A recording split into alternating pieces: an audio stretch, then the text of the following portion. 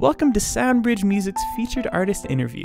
In this series, we get to know front-range artists who not only shape the local music scene, but who joined with Soundbridge Music in its mission to use the power of music to improve the lives of individuals and bring communities together.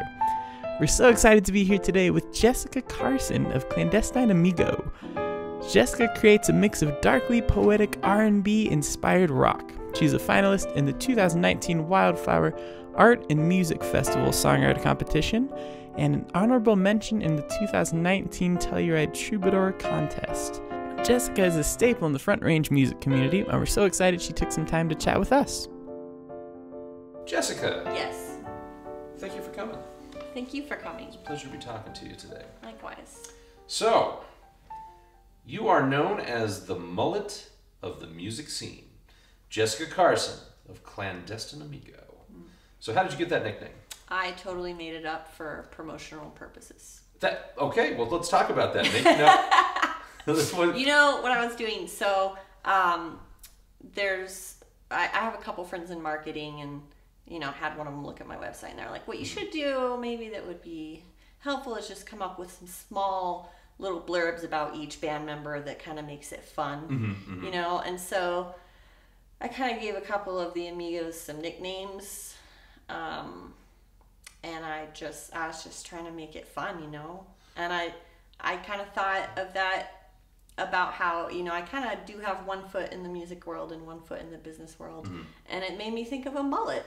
So I just decided that made me laugh and might make somebody else laugh. So now that implies business up front and party in the back. That's right. Do you believe that that's how it's balanced in your life, though? Are you business up front and party in the back, or do you feel like it's more party up front, business in the back? No, it's pretty business up front for me. Okay. Party in the back. Yeah. Right. That's pretty true to character. So, okay. And I think, when I first got on the scene, about here in Longmont, 6 or 7 years ago, something like that. Anyway, you were already pretty well established. You'd been here for a while, and you were already responsible for booking several of the venues around the area. Sure. So, I mean, has that been kind of a main focus of you the entire time that you've been doing music? No, I actually, one thing always leads to another, leads to another, leads to another. Mm-hmm. And booking is actually one of those things that if anybody knows anything about me, I did Prairie Scholars for 10 years. And actually, my partner at the time, Andy, did the booking in the beginning. Okay. And then, a few things happened to where then I was doing the booking. And at first I was really shy. I just hated it. I would sit there with my phone and just look at it and have physical anxiety, feeling like I cannot call a stranger and ask them to pay me money to make noise in their place. Mm-hmm. And that was really, really hard for me, actually, to begin with. So email was a great, great gift for a very shy, introverted person that was just starting out. And so I kind of got the flow of that going, started booking my own band and started enjoying it. I've got kind of a businessy, organizational mind already, and so that just fit my natural skill set. And then I joined the board of directors for the Art Walk. They had just lost their music director who was putting all the music together, and the reason I wanted to join was because I had learned that, and I love the Art Walk, and I really wanted to see all of the music be sourced from Longmont. That was a personal goal and vision of mine. And so I joined the board, and they said, oh, great, you're in music, you be the music director. And so I was like, yes, that's exactly what I wanted. Rock on. So we had 3 events that year, and it was 10 shows per event, so it's 30 shows total. And Samples World Bistro had just opened, and they were part of the Art Walk, so I booked music for them. And then about a year later, they were having their first anniversary, and somehow they figured out that I'd booked the music. And so they sent me an email and said, hey, we want to have music for our anniversary party. do you do that? And I was like, I can do that. Yeah. So I hooked him up with somebody. I think it was the Dueling Ukes. I don't know if you remember them. But so I booked them music, and they really enjoyed it. And then they got back in touch and said, hey, could you keep booking music for us? They said, what are your rates? And I was like, That's always a tricky they're question. this. Yeah. And, and they emailed me back and said, great, let's do that. So I came in and started consulting with them and figured out what they wanted. But I really kind of started by accident, just because the need presented itself. And then I realized that I really, really liked it. So I've done consulting with different venues. I actually do the booking for some venues. I currently do Georgia Boys here in Longmont and in Frederick, and the Soundpost Sessions. That is a series in the back of La Vida Bella that La Vida Bella and Dryland both sponsor. And I book for... Which, by the way, I went to for the first time just the other night. And it was a lovely, lovely show. It really is just a fantastic space, and the sound quality is amazing, and it's just a really intimate space. Thank you for getting that together. Tim Golsrud actually does the sound and stage production for that, and I started working with him because I was one of the original co-founders for Winter Walkabout Music Showcase, and we did the first show in La Vida Bella. Sorry. Should we pause? Actually, it looks like it was like a package being delivered. The guy walked away. Okay. So. That's cool. Lovely.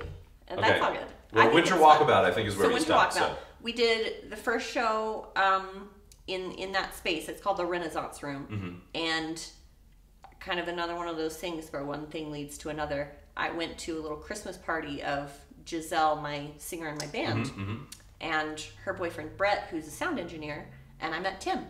And he was talking about wanting to do shows back there. And I was like, we're looking for a place for an after party.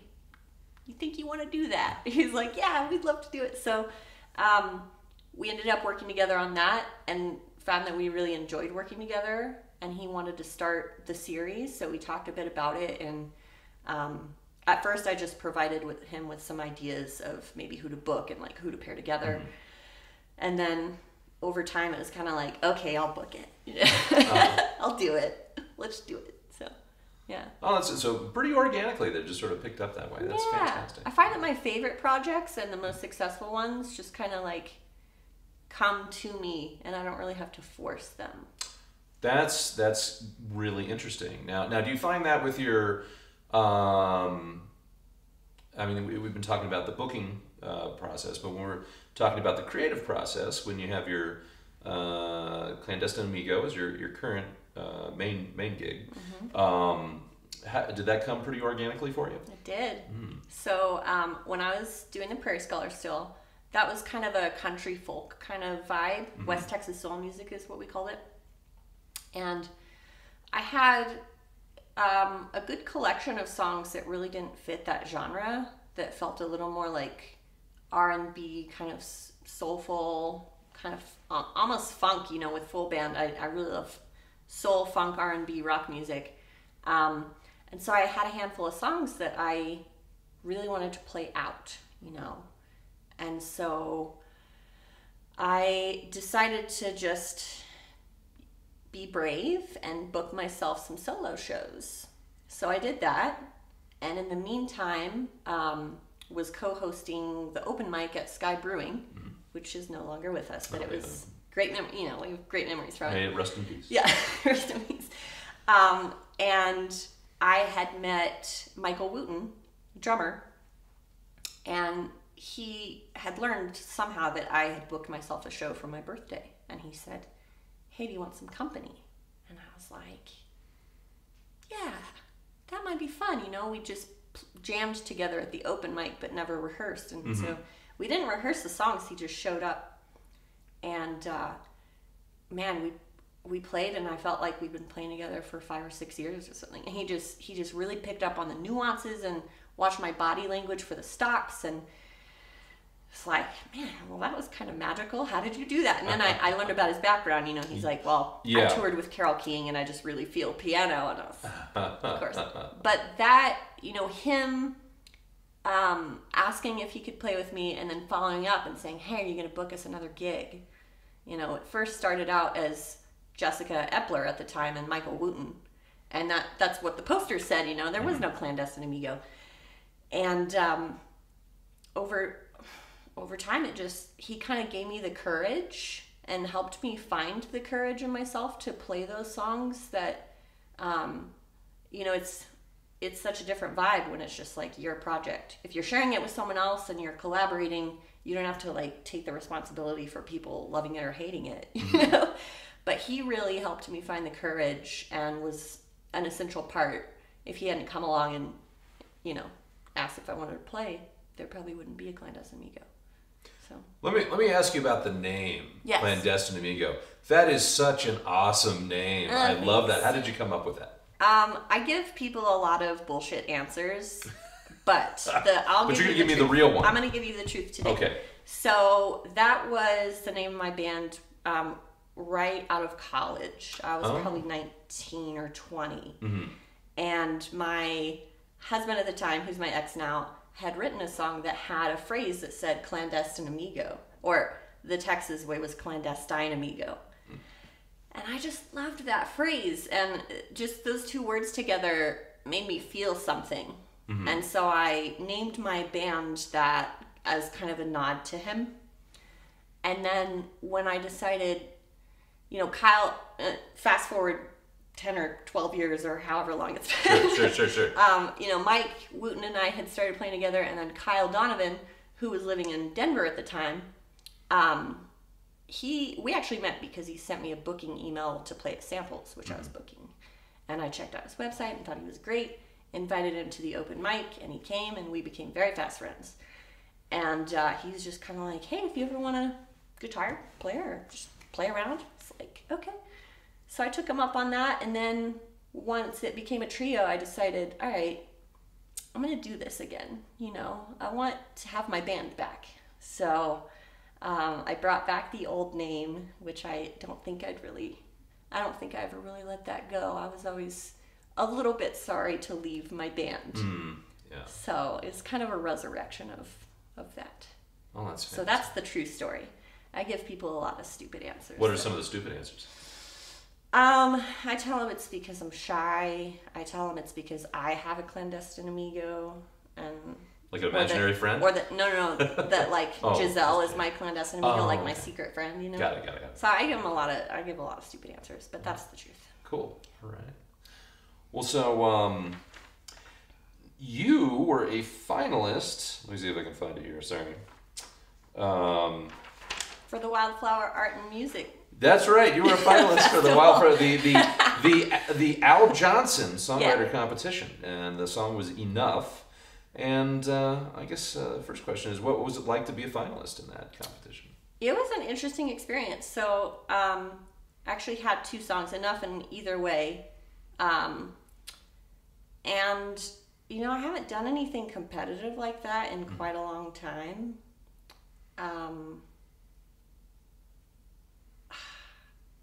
It's almost hard to even, there's so much to it. So I did that just kind of on a whim. I'd never applied to any songwriter competitions before, and I just thought, like, I don't know, I'm doing a lot of new stuff in my life, so let's do it. And then I made the finals, and I don't know, that in itself to me was like, I got picked like top 10 out of 200 people. I feel like I already won. Yeah. And so I kind of went down there, no expectations, and it ended up being a lot of fun. So I drove down there with Kyle because he had been in it the year before and had won People's Choice and made a great impression.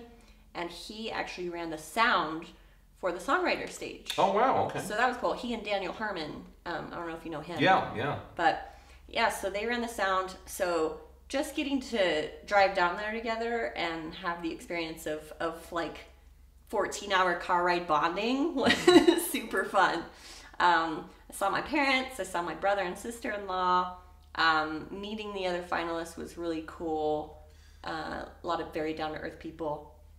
Now, I don't know that we said this explicitly, but you're from Texas. Yeah. So, and I found that you had you went to South Plains College for music, commercial music. True. Was that is that also in Texas? That is in Levelland, Texas, kind of West Texas Panhandle area. Well, so I was kind of curious. I think a lot of musicians, when they're up and coming, have questions about, should, I get educated in music, or should I just jump into it? And what was the value that you found in taking a formal music education? First, I want to say there's not a wrong answer to that question. Like, Okay. Yes, you should get educated, and yes, you should just go ahead and jump in. Like, however you want to do it, you're going to learn along the way. And just because you don't have a degree, you're going to gain a lot of experience just doing it. That being said, I did learn some things doing that program that I found to be very beneficial, especially there are particular professors that I got to take from that really I learned a lot from, and I've kept in touch with them. But specifically the business and promotion class really gave me a lot to think about. Being a teenager, when I went, I wasn't thinking about contracts and getting press packs together and websites, and I just wanted to write my songs and whatever that means. But there really is a whole other world to think about, and I kind of gravitate towards that. I like the ins and outs of it. I like the organization. One of my professors, Scott Ferris, he really took the time to go through things with me, like what kind of information do you need to keep for bookkeeping, and how do you do taxes at the end of the year, and that sort of thing. I did also take voice and piano and like songwriting, and we had ensembles, which were really cool because it was they were based off of genre, so you could have like a country swing ensemble or a jazz ensemble or a rock ensemble. So it was really applicable information for when you go off and try and be in a band. How are you going to work with people? Mm-hmm. So yeah, I learned quite a bit there and made friends, or at least made some connections that later turned into friendships. Bonnie and Taylor Sims, we were there at the same time. Oh, okay. There's a guy named Tyler Thompson, or Tyler T, that is out of Fort Collins. And we were there at the same time.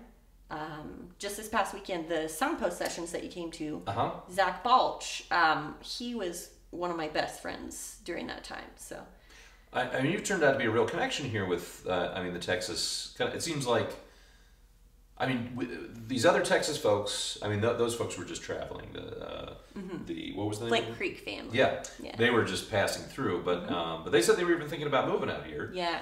And like you mentioned, there's some other folks that came up from Texas. Was there kind of like a big movement from Texas up here, from people that you knew, or is that all just sheer happenstance? Bonnie and Taylor were up here before I was by, I don't know, a few years, because Taylor did Spring Creek Bluegrass Band, and they were up here in Colorado before Bonnie and the Clydes.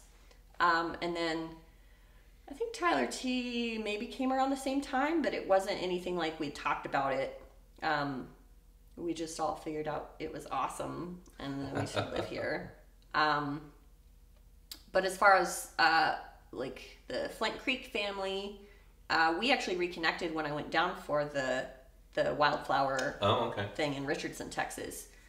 So that was really the win that I felt like I got, was reconnecting with my friend. Yeah. And then I just randomly called him up one day, and he said they were going to be up here for a wedding, which was this past Saturday, and I had the day open before that, so I felt like it would be a really good time. Oh, very cool. Yeah. Well, so now I guess it's been a while since you've been completely immersed in the Texas scene. Yeah. But how do you feel like the Texas scene compares with what's going on here and along the Front Range? I think it probably depends on what part of Texas you're looking at. So, like Austin, well, everybody knows about the Austin scene, right? Lubbock, though, that's a very different scene. It's about, I'm going to say 30 or 45 minutes from the college I went to. But it's mostly college town. It's like late night. The gigs are 10 to 2 in the morning kind of deal. Lot of cover bands, lots of country, you know. As far as singer-songwriter, there are a few names that kind of rise to the top and people know about, but not like you find so many singer-songwriters here, you know. You're a singer-songwriter, I'm a singer-songwriter, she's a singer-songwriter. You know what I mean? Well, does it seem to you, it strikes me, I guess when I first started doing the music thing, which was pretty late in life, I started out in Portland, Oregon, and it seemed like they had a really thriving music scene for original music. And then I came back here and I found that, I'd only spent a year out there after living here for like 20 years, and then came back. And they also found there was also a thriving scene for original music here. And I'm curious, do you think, I have a theory that has to do with the whole craft brewery scene, because that's in Portland as well as it is out here in the Denver metropolitan area. Do you have any insights? Is it any reason? But I talk to people saying the Washington D.C. area, and it doesn't seem to be anywhere near as big for like singer-songwriters at least. Do you have any sense as to why you think it might be bigger out here than it is in other places in the country? I don't have any graphs or like measured arguments for it. We're looking for visual. We're looking for visual supplements. Didn't you tell her to bring some charts and graphs? That's okay. Here's the growth of the singer-songwriter. No. That's it. I'm glad that's all that was on the graph. I was thinking you were giving me something obscene. No. Okay. No, this seems like a family-friendly show. You know, I said bullshit earlier and immediately felt a little bit guilty. Are we going to bleep that out? That's Did you actually say bullshit earlier? I think I did. Was it bullshit? Okay. Oh my God. This is getting rowdy on a Monday afternoon. Okay. So no, I have talked to a few people about this though, and it does seem like there's a craft culture going on. It's the craft beer, it's the distilleries, cideries, the farm to table food, the people making amazing visual art, and the music. I think there's just something about the culture where people really appreciate things that are made here. There's like almost like a cultural confidence of like, oh, you can be from here and be awesome and we totally believe you. Whereas sometimes it feels like in Texas, you have to go somewhere else and make it and like gain some respect and earn a name. Sure. And then you can come back and they'll respect you. You know what I mean? I'm not really sure that that's 100% true. That's just been my feeling and experience on it. That jives with some of the other folks I've talked to with too. So that's just an interesting question there. So yeah, it's a cool place we live. Yeah, I think so. I think we are. This is turning out to be a pretty unique place to do music. So, let's see here. You are the program director for the Longmont Area Chamber of Commerce. True. So how does that play out, and how does that mix with your musical ventures? So I guess it's been about a year and a half, maybe a little more at this point, that I started at the chamber. I started for a few reasons. I was having a lot of life changes. The Prairie Scholars was coming to an end. To be 100% honest, I wasn't sure I wanted to do music anymore. Looking back, this past year and a half is the first time I feel like I've really chosen it for myself 100%. My mom is a piano teacher. I grew up playing piano. When it was time to go to college, I was interested to go for psychology, to be a counselor, to help people in some way. And my parents really encouraged me to go for music. And so I did. Fell in love very quickly, got married, and then moved up here.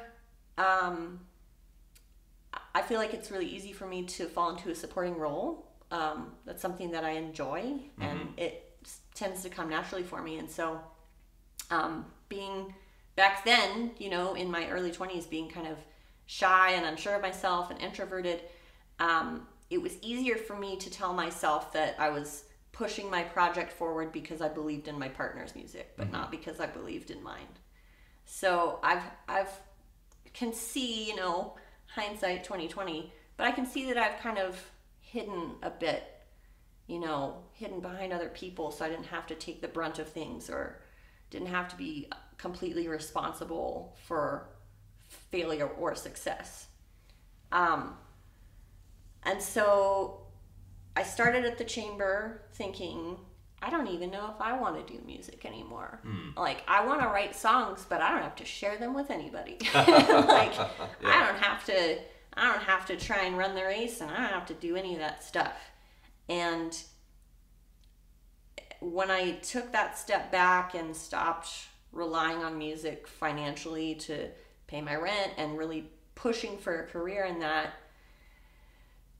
it seemed like I finally was able to relax and just see that, like, yes, I actually really, really do love music. And I do want to have involvement in the music scene, but it maybe doesn't look like what I was doing even 3 years ago. It's going to look a little more diverse. So I don't want the pressure of having to write new songs so I can put out a new album, so I can sell copies, so I can keep living and eating food. I don't want that kind of pressure. I want to write songs when I feel like I have something to share and to say and to process. And I want to play the gigs that really make me feel like yes, and not play like a bowling alley at 10 at night in Fort Collins for nobody. You know what I mean? Well, I know exactly what you mean, because that's it's an interesting compromise, because I think that musicians, they want to go full time. Sure. They want to be full time artists. Yeah. Is what they think is going to happen. Yeah. But the business side becomes a lot more dominant than I think a lot of people expect, and it's funny because I keep a part-time job while I'm doing the music, and I find that I feel like that gives me a lot of freedom. I don't have to maybe do as many covers like at a show. I can do all originals, and I don't feel like I have to compromise that way. Yeah. But then there's but I know there's some people that feel like, well, if you have that part-time job, you're not being completely 100% true to the artistic nature of it. So I totally respect both sides of that. For me personally, just doing music, like just performing, was unfulfilling. I didn't feel like I was tapping into, I suppose, my fully actualized self, because I do have all these other skills, and I do have all these other things that I like to do, and I wasn't fulfilling those. Sure. I was only doing one thing. So I still do that one thing, but I round it out with things like program director at the chamber, which that's a lot of working with people directly, working with groups of people, organizing events, just kind of the working with group dynamics and finding a way that when opinions differ and people want different things, how do we come to a compromise? How do we get along?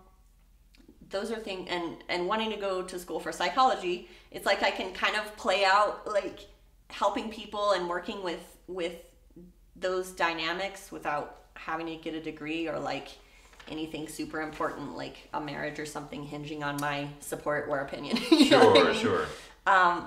So it's been interesting since I've been there, and my coworkers are very supportive of my music. My boss is awesome and like kind of brags on me and makes me feel shy. And like when people come in, he's like, "Oh, have you met Jessica? Yeah, she does all this music stuff." And so people have started to find out that I do music, and so I'll get like a random email from a chamber member about, "Hey, we're doing a retirement party. Do you have such and such band that you could recommend?" And so I'm able to make those connections with my music world and my business world and kind of help a little bit of both at the same time. Oh, very cool. Yeah. Now, are there any concerns about conflict of interest at all, or how do you handle those if there are? That hasn't come up yet. Maybe it will in the future. But I think as far as my boss, he's really open about like we all have lives other than the chamber, and really gives us the freedom to experience those lives and not have to be a completely separate person.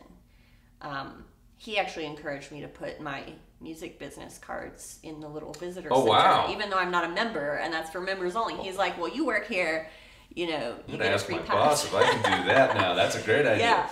Yeah.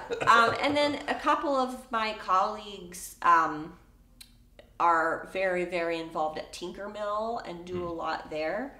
And, you know, I hear throughout the week things about what's happening at Tinkermill and the dynamics over there and their events and that kind of thing. So everybody has something else going on, but they're really open about just embracing it, and you know, it's all part of the community, what's happening. That's great. That's great. That's great that they have that kind of attitude. Yeah. Let's see here. Okay, I joked about asking you this question the other night at the sound post sessions, but I'm going to ask you anyway. You don't have to answer. You don't have to answer if you don't. But what was your drunkest performance? First, I want to preface this with saying I almost never drink anymore. I went through a phase of like gigging probably 4, sometimes 5 times a week or more. And all of those places are restaurants, breweries, places with alcohol. And then, you know, as the staff kind of gets to know you, you show up and they have your thing poured for you. Yeah. But I'll go ahead and say it. The Lion's Fork. That was like the most I think I've ever indulged and felt like I needed to sit down. Yeah. Right. Lion's Fork. If you ever need a great place to go. There you go. All right. Yeah. So, I was also fishing around for questions from the audience, people that knew you. And boy. One fella said that I should ask you about pity party. Is that something you want to talk about? Yeah, sure. Yeah. I try to mostly be an open book. So that question definitely came from Mark Venezia from Wind Over the Earth, because that's going to be the name of our album together. Oh, okay. But we were joking, as we do, about how, like, when I got divorced and I moved out, I didn't take a lot of stuff. And I was like, I should have made a divorce registry. You know how people like make registries for their wedding. I was like, I should have made a divorce registry, because now I'm having to like rebuy all this stuff. and then we talked about having, you know, how people have bridal showers. We could have a divorce registry that then like they bring the gifts to the pity party, and so that's where that came from. Very cool. Okay. Mark's great fun. We have a great time together. Let's talk about songwriting a little bit here. Okay. So you have a full band, and you've seems like you when you were the Prairie Scholars, you had an ensemble, and well, I guess the question I have is when you're writing a song, and you know that you've got a full band that can interpret it with you, do you find yourself writing differently in those circumstances? I don't actually. No. I think probably because of the way the band formed. I told you about Mike and Kyle, how they both were kind of like, do you want to know? And then Jeff Cloud came along and said, hey, if you ever want a bass player, I was like, okay, here are the songs, you know, and he learned them. And Giselle and I had been good friends, and she had fronted a band called Idlewild, and then took a little break from music and wanted to get back into it. And I was like, I'd love to just sing. I was like, here are these songs. Come sing if you want, and don't if you don't want. And so I think because of the way the band was formed, they kind of found their parts around what was already there. So no, the short answer is no. I don't think about that in the writing process. However, afterwards, when we're actually playing the songs together, I may alter what I'm playing on the piano to leave space for the other instruments. Because a piano is like having a little orchestra at your fingertips. You know, you can Absolutely. got so many things that you can push all at one time and make so many sounds. And I really enjoy, when I was growing up, I liked things like ragtime and classical music and things that have a lot happening that Sure. really fill out the piece on just the piano. So when I do play with other people, I tend to simplify a little bit to leave space. I do the same thing with guitar arrangements. I find like I'm really fond of. It seems like I write a lot of songs with thumb bass, and my most frequent collaborator is Jay Allen. He plays a stand-up bass, and so when I get there, it's like I've already taken up the bass line, and so we have to figure out what are you going to take what I've been doing, or are you going to come up with something? It's an interesting, but yeah, being able to change it up and adapt it I like that. I like that. So. Yeah. Okay, so now you're primarily a keyboardist. However, you are also, well, this is technically a keyboard, I guess, as well, but you're an accordion player as well. And that's a more recent... That's pretty recent. Yeah. How's that? How does that compare to playing the keyboard? I have so much fun with it. It kind of puts my music theory brain into practice because of the way that the buttons are laid out on the left side. So the keyboard's the same, same patterns. Keys are a little smaller, so your muscle memory kind of has to adjust. Sure. But on the left side, the buttons are laid out in the circle of fifths, like Oh, yeah, okay. going up. If you're going up the buttons, circle of fifths, and if you're going down, of course, they're in fourths, of course. But mostly I do that for fun. Like, I don't think I'm amazing. I feel like I could back people up and do just like some simple stuff. But that's not something that I've put a ton of time in. Mostly it's just So you don't whip it out very often at your shows, or? not at my shows, no. And I moved 3 times in the last year and a half. And I think in the moving, it's just kind of like stuff gets shoved in a corner and then you forget about it. And then when I bought a house in July and picked it back up, I was like, oh yeah, I have this. So I'll probably get into it a little more now that I have my own place. And Oh yeah. it's loud, Oh yeah, I bet. It's loud. Yeah. Yeah. Well, it's like bagpipes with a keyboard on it, right? Kinda. Isn't that how it is? I mean, that's. It kind of is. It's loud and drony. Have you ever heard that guy that does bagpipes outside of a library? Yeah. Yeah, that's crazy stuff. Kind of ironic being right by the library. Well, okay. I want to delve a little bit into the Prairie Scholars a little bit more because you guys were kind of a power couple. You and Andy Epler were a power couple for a long time. You're making me nervous. No.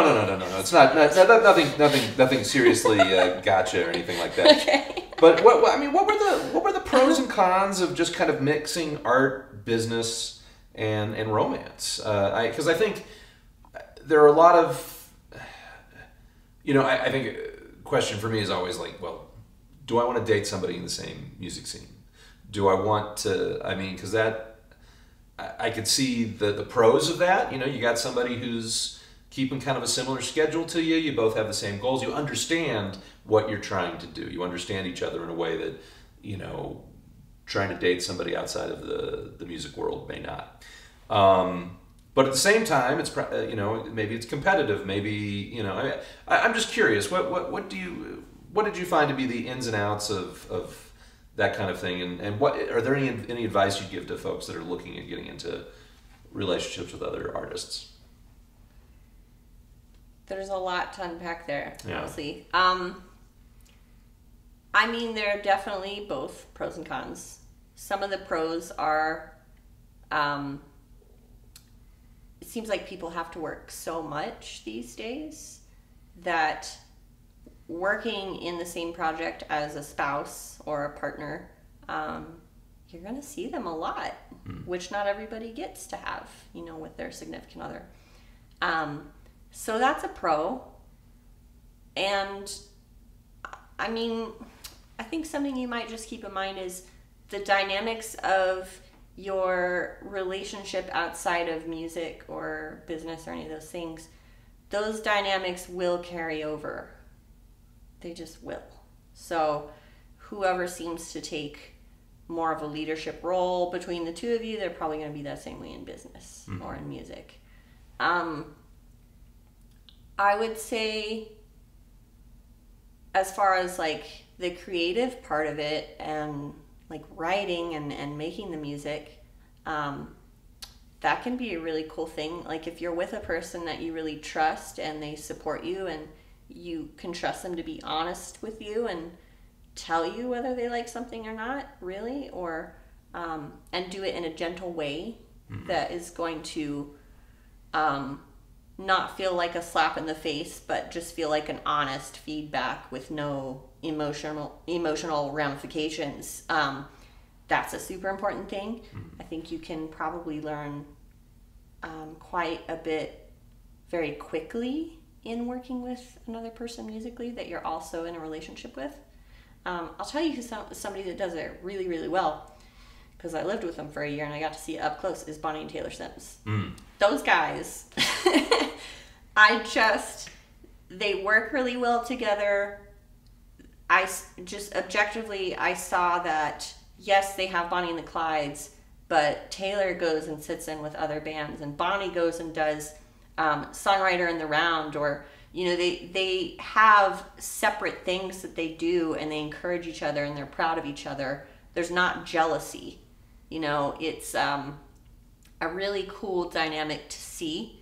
And then when things get, you know, tense, they're good at, like, they fight well, you know. Yeah, I think they're so not, important. you know, I don't think they would mind me saying that, but like they resolve things well, and you know, at the end of the day, they're really, really on each other's side. They're really on each other's team, no matter what.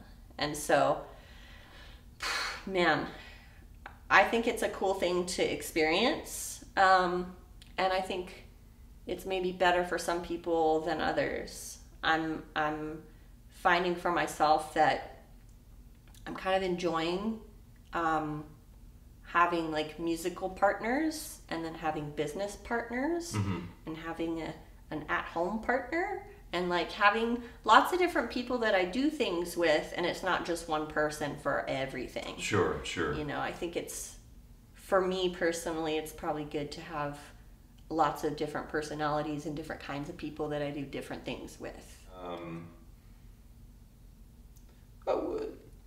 Tell us about your relationship with SoundBridge Music and its mission. I'm pretty new to SoundBridge. I mean, I know Trish and Wes and Tim and Antonio are both on the board. Tim Ostick and Antonio Lopez, for those of you that don't know for some reason. I've known that it exists, but I mostly, you know, if an opportunity comes up, like I remember one time Butch Hancock from Texas was touring through and he was looking for a house show, and I thought, well, Trish does house shows, maybe she'll do it. So I kind of pitched him over to Trish, and they did a house show, and it was awesome, and I think everybody had a good time, and he was happy to have an audience up here. Other things like the SoundBridge Music Mixers, which I think are super cool. Last Sunday of every month at 300 Suns, 2 to 4. That is something that I feel like, if I really want to see it keep going. Yeah, you know? Me too. I think those are really cool, and it provides an opportunity to learn from people you know, but also Trish has been cool enough to let me say, like, hey, this person from Texas is coming up for a show. Would you be interested in having them for a mixer? And like hearing what, she's super receptive about that, and has booked a couple of my Texas friends for the musician mixers. And it's been cool for me to just get to see them in that kind of setting, and get to hear what they know. Yeah. There's a lot of valuable information that all of us have. I did one on booking, and I ended up asking questions to some of the people that were there, because, I mean, we've all had different experiences, and just because one thing worked for me doesn't mean it's going to work for you, and I'd like to hear about what you did that worked. So I see it as kind of an up-and-coming organization that could really connect some dots and like help build the community around. So I'm excited you guys are here Right. doing shows and podcasts and all sorts of stuff. Indeed. Mixers. Indeed. Yeah. Yeah, I love those mixers. I'm bummed that I missed the one yesterday. I thought that looked It really was good. good. I don't want to rub it in, That's- but it was, I learned a lot. Well, so just in a more broader sense, a more broader sense. Not just broader. Yeah. More broader. More broad than broad. Where would you like to see the music community here, the local music community, in about 5 years? I'd like to see it become more sustainable. I'd like to see more infrastructure in place for the local music community. What does that look like? So, to me, one of the things that I've experienced doing music full time is that you have a very limited budget. And the way that housing prices are rising all the time, Yeah. the difficulty surrounding health insurance, just the cost of living in general, I think is really, really difficult for people that don't have like a steady 9 to 5, always know where your work is, know exactly when you're going to get paid, health insurance, some kind of benefits, you know, some kind of IRA, planning for the future, 401k, like the grown-up stuff. Yeah. Artists and musicians, one, I found very commonly don't think about that stuff for themselves. And two, even if they did think about it, what are they going to do about it? Yeah. They're just going to pay for health insurance out of pocket or find a place that they can afford. So what I would really like to see is, I see that Longmont embraces its craft culture, its creative community, and I would like to see them make some moves, you know, us, all of us, make some moves to show that we value that and make some moves to put infrastructure in place. Maybe specified affordable housing for the creative community, artists and musicians that are doing it full-time, busting their asses and can barely afford to live where they live, or they live in some place that isn't really conducive to what they need to do. Sure. I would like to see some kind of healthcare plan, whether it's like a group health insurance that we could all figure out how to do, or a fund that we can tap into when we need it. Some kind of plan. And I know that those are lofty things it's like a really heavy wish list, like Dear Santa, healthcare for all, you know. But I think that if we as a community really do value creative energy and original music and art that is made here, then we'll financially support it. Well, it seems like, I mean, with like health insurance in particular, you'd think that you might have a pool large enough if you were to bring together all the homegrown stuff, I guess, which is the original music, the original brewing, the original food, all that stuff. That all shares that commonality. And if that's why the original music scene is so thriving here, then maybe there is a way to team up on that. I like it. I know that's lofty, but in my mind, I moved here 10 years ago, and people, a lot of artists and musicians that I met during that time, they were people that just moved here or had been here for a couple years, and they, you know, one of the sentiments that I heard over and over was, oh yeah, I wanted to move to Boulder, but it's way too expensive. Yeah. And so I feel like because of the way Boulder is set up, it really couldn't take in more artists and musicians. They can't afford to live there. Yeah. And so we got a really large influx of this creative culture that I'd really like to see us keep, because I think people value it. But if we don't do anything about it, those same people are going to have to move somewhere else because couldn't afford to live in Longmont. Yeah. So I'd really like to see us keep our culture that has been cultivated here in this city. Well, I know in Loveland they have the Art Space program, and they have something, I'm not sure if they have Art Space down in Denver, but they have something similar to that. And yeah, it would be neat if we could get something like that here in Longmont or in Boulder County. I think enough people care. I think that so. If a few people push the issue, I think it could happen. Yeah. All right. Start pushing the issue. Push the issue. You're all artists out there. Let's work Yeah. together. I don't mind being one of those people pushing the issue. We touched on this a little bit, but what advice would you give to musicians just entering the local scene? Know yourself and know what you want. And take time to figure that out. You know? Yeah. Because I think if you don't know your goals, it's going to be shotgun style. Just like, okay, maybe I'll tour, and you go on a couple weeks tour, and then you come back and go, God, that was exhausting, and I made no money. You know what I mean? Yeah. Like, well, why did you tour? I don't know, because people tour.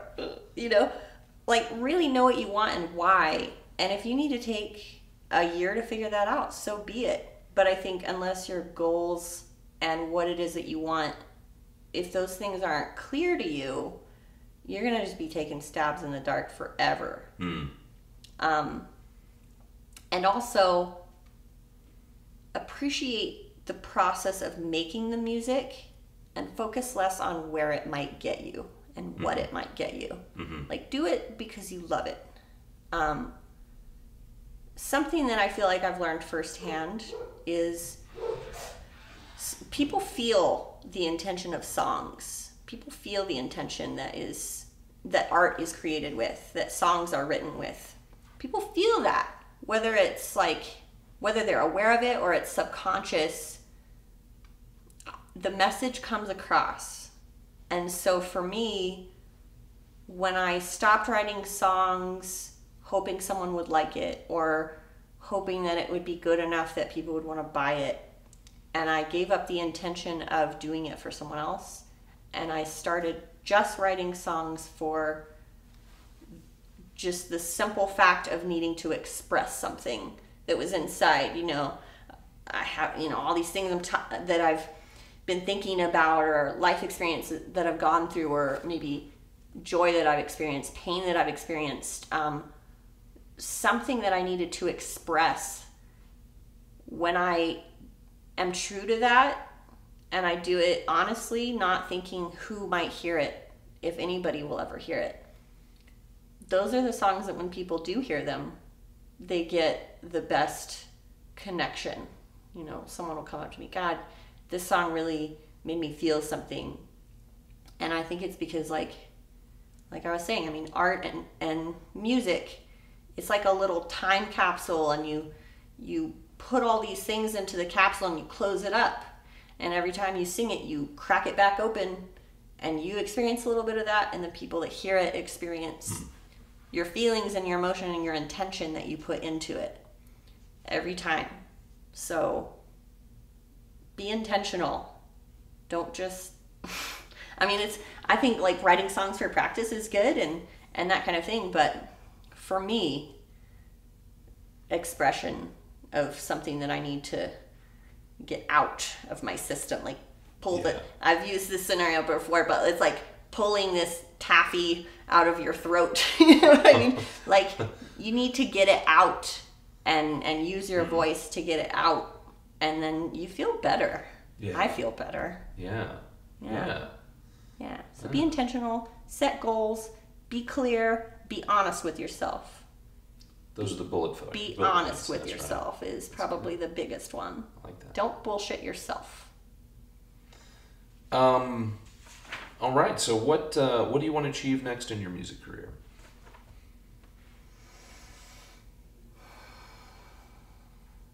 That's a great question.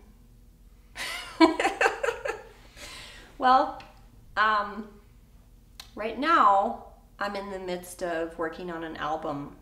It's a project that I just kind of stumbled into by going with the flow, and another one of those organic things that like I just happened to go to the right coffee shop on the right day at the right time, and now I'm doing a recording project with a company called PS Audio in Boulder. And when I started it, I felt really unsure of it because Michael Wooten, my drummer, had shoulder replacement surgery. He can't play on it. Kyle Donovan, my guitar player, his dad had a really bad health scare, and there was no way I was going to be like, can I have like 20 hours of your time per week for a few weeks? You know what I mean? So I went into the project wanting to just keep it simple. And so it's myself and Giselle Coile, who sings background. And I just thought, well, I'll just keep it simple. It'll just be piano and the vocals. But it turns out the company really liked it. And the owner of the company heard it. I was like, all right, we gotta make this a thing. I'm like, okay. So I've been putting some other instruments on it, some strings, a little bass. We did a horn section on one song. Wow. That was pretty sweet. Cool. So I guess my next goal is finalizing that and then kind of seeing what happens with that. You know, I don't really have expectations because I've never done anything like this with a company that wants to market it to their audience and kind of do the heavy lifting of promotion. Yeah. They're like, yeah, you write the songs and you sing them and play them, and then you just wait right there. I'm like, okay, cool. So I kind of want to just give that some time and space to do its thing, and whatever happens with that will happen with that. Since Mike did have shoulder replacement surgery, we've been putting a lot of good vibes and love towards him, and he's been healing and getting great reports from the physical therapy and doing well. So we have our first show back as a full band this month. No, October. Yeah, October. 24th at Nisi's is our first full band show back. Excellent. So I think just like getting everybody back together. You know, Kyle's dad is doing great, and so he's back at it. And so I think just like gathering everyone back together and reassessing, you know. Getting the band back together. Yeah, yeah. We didn't really break up or anything like that. But still, it was like... It's like coming back after summer break or something, but it was a little bit... With a little bit more turmoil, though. Yeah. Sorry, that's maybe not the best analogy. So. It was kind of a summer break. But the point is that it's kind of a triumphant... It probably feels kind of like a triumphant... Yes, it does, because there was a lot of uncertainty there for a while. Yeah. Not knowing how surgery would go or what would happen with Kyle's dad, Tim, and... so knowing that everybody's healthy and on a good track and recovering is a relief. It's funny, now that I've started recording a batch of my newer songs, I feel like it's made space in my brain to start writing again. And so I've started writing a couple songs that feel like, you know, the things I've experienced in the last few months. I guess I've digested them enough and they've settled in enough that I can now do the taffy regurgitation and put it on paper and put some music to it. So, that's great. Nothing crazy or like giant goals, but that's you know what? That's you're just keeping it real and moving one step at a time. So nothing nearly as big as like affordable housing and healthcare for all the musicians. Well, but maybe that will be the next step. Let's get March on Longmont. I don't know. Something I care about, at least. Let's see. We already talked. I guess basically the last question is going to be. I was going to ask you if there's anything else that you wanted to promote. You already did. You got your show and your album coming up. So, but just is there anything else that you want to talk about? Yeah. Probably the last thing is I have decided not to really put out any CDs. I'm putting everything on Patreon. Oh, okay. Yeah. So a few things kind of shaped this decision. But I really felt like with the Prairie Scholars, you know, being the booking, promotion, marketing person, that I really need to push it and like generate interest. And then as that came to a close and other things in my life came to a close, I kind of had this theme that seemed to last for about a year of break the illusion. You know, I really needed to let go of things that I was projecting a certain picture of what it was when it was really something else. And I really just needed to let that go. And so my decision to only put my music on Patreon was kind of that. It was like, if people are actually interested in my music, they'll decide to get it. You know, I don't have to force it on them. Yeah. Like, I've been pleasantly surprised to have people sign up for it. I put new music on there every month, whether it's like a live recording or a demo of a new song, or maybe just an instrumental piano song, or maybe a video of the band that I didn't share in a public forum or really put it on YouTube. And I just kind of decided to do that as almost a test of myself, of like, yeah, I like doing music, but do people care about it at all? And just like break the illusion for myself. And I found that, yeah, people do care, which was really encouraging. That is encouraging. Yeah. But that's where all my new songs can be found. Fantastic. So, yeah. So what's, was it just patreon.com/Jessica Carson, or how is that? Clandestine Amigo. Yep. Clandestine Amigo, of Yep. course, yeah. Okay. And if you just go to Patreon, there's a little search engine, and you can type in Clandestine Amigo. Okay. And there's there are tiers from $1 to $50. And the reason I did $50 is because I had put a $20 tier in there thinking nobody's going to sign up to give me $20 a month.